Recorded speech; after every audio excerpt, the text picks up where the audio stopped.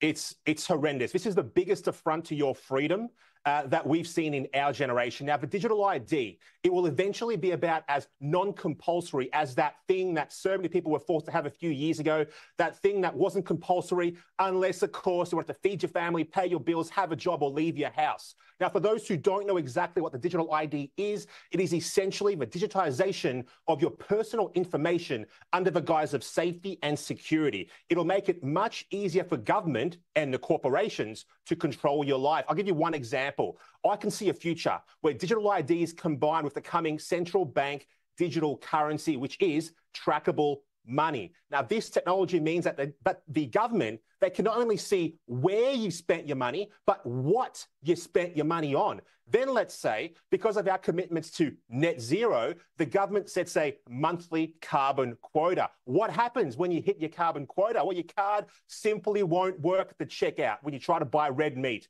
And guess what? You're going to have to eat the bugs, as Klaus Schwab likes to say. This is the reality and the potential power of digital ID in the future. Now, I do not trust government with this power. They have shown us what they are capable of in the last few years, and it's not good. Senator, great to have you on the show. You're concerned that the Parliament is passing bill after bill without proper scrutiny or oversight.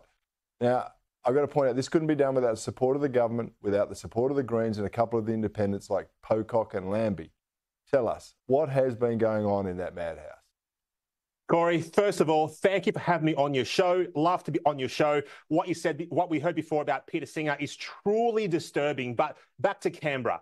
What we see in Canberra would be more aptly described as an autocracy, not a democracy, where Labor has centralised power in the upper house with the help of Senator David Pocock, or as Pauline Hanson likes to call him, Doormat Dave, who may as well be a Greens senator, and the Lambies, who may as well be Labor Party senators. As a result, Corey, we've seen 127 bills passed by Labor this year, an average of 2 bills per sitting day. This is madness. Now, we also know that under Labor, the public service has grown to the point where 2.5 million people currently work for the government. What we need to do is this: take a leaf out of the Argentinian's president playbook, take a chainsaw to the bureaucracy, a chainsaw to big government, because all extra bureaucracy does is help the globalists, massive corporations, the unions. It does nothing to help the average Australian, the working class people, small business or democracy. The evidence is all around us. Look how worse our lives are under Albanese, his big state, big taxing, big government.